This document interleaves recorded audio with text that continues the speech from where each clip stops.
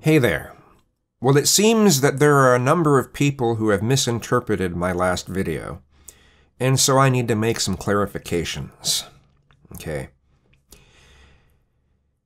The cause of Black Lives Matter, I think, is well worthwhile. Police brutality needs to change. Police need better training. Police need to stop profiling black people as if they're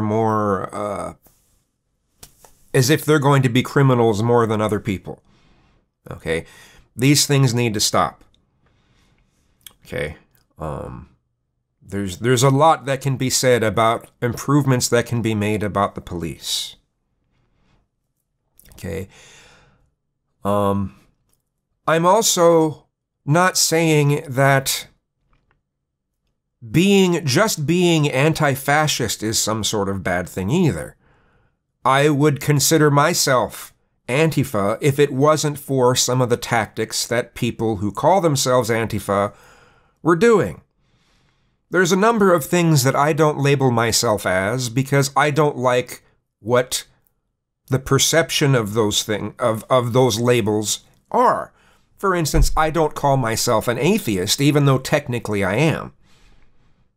I'm also a pantheist, but, on the side of believing in an anthropomorphic God, I don't believe in that. I think it's rubbish, but, I still don't like to label myself an atheist because there are so many loud, outspoken atheists who are pretty nasty. They're just as extreme as religious fundamentalists. You must believe what I believe in, or you're an idiot, or you're stupid, or whatnot, right? So, now, another thing is, I've never been a fan of extremist activism. I've been politically active, from 1990 to current, though it kind of calmed down a bit over the past 10 years, but I can remember, and some people who've been subscribed to me for a long time may already know about this, and so I'm repeating a story I've told a few times, but I just think it's important to say again, okay? Back in the early 90s, there was an anti-LGBT initiative that I can't remember the number for. It was similar to Oregon's Measure 9 that would make it fully legal for businesses, including hospitals, to discriminate against LGBT. It would remove any books from libraries, including in any schools, that portrayed gay people in any sort of positive way. It was just really foul. And the people that were promoting this initiative was using the wording of, it's religious freedom. That was the twist they were trying. That was the gist they were trying to say that it was about. It's about freedom. And so they had a planning meeting over at a meeting room at the Lakewood Mall. Lakewood Mall doesn't exist anymore, but so a few friends of mine and I decided to really, really research, look into all of the wording of that initiative and go to this planning meeting.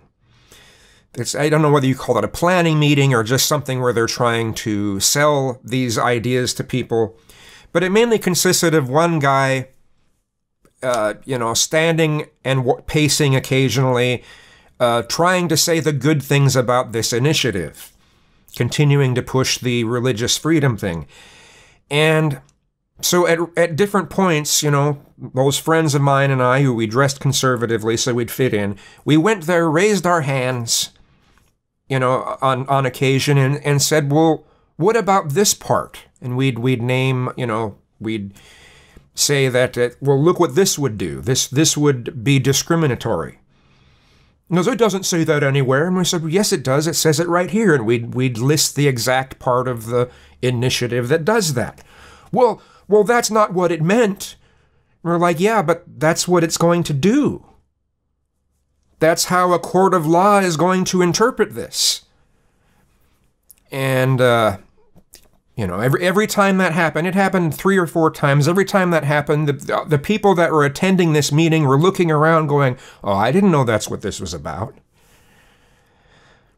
So, by close to the end of this meeting, ACT UP barges into the room and goes, you should all be ashamed of yourselves. Shame, shame, shame. And they said the word, they walked slowly, all using the same pacing, and every time they took one step, they said the word shame.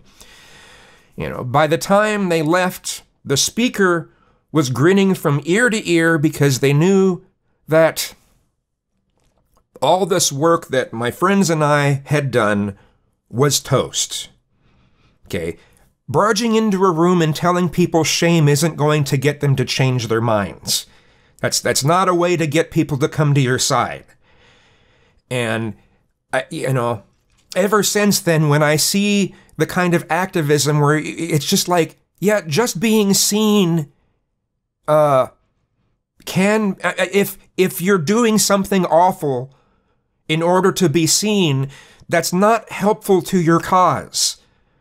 Just getting more people to talk about something doesn't help you. It doesn't help. It just doesn't help. You're doing more harm than you are good, and that's exactly what ACT UP did. They did more harm than good. You've got to be smart about this stuff.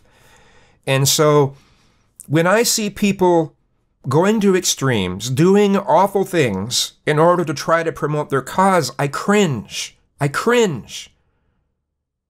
Because there are better ways of going about it. Do we have to be creative to do that? Yes. And, and let's be fair. Even when people kneel at football games, people get all bent out of shape over it. So it is a hard, it's a difficult thing. It's difficult to figure out what's going to get attention in a way that doesn't piss people off, right? So, I'm not against just merely inconveniencing people a little bit. I'm not against that sort of thing. Now, I guess I can't say that, I think blocking freeways is a good idea, because you could be blocking ambulances. You could be blocking people from saving lives, but, whatever. But I am certainly not for people being violent and destroying property and being destructive and vandalism and rioting as a means of doing this stuff. I don't think that's productive. Okay, I'm against causing that kind of damage, because it doesn't really help you. It's not helping your cause. It's making people go against you. And that's not what you want, So let me reiterate, okay? I think that the cause of Black Lives Matter is reasonable and just. I think the cause of Antifa is reasonable and just. Unfortunately, a lot of the tactics being used are not reasonable and just, and that's what I speak against. So I thought I'd make a clarification. I hope that helps. Thanks.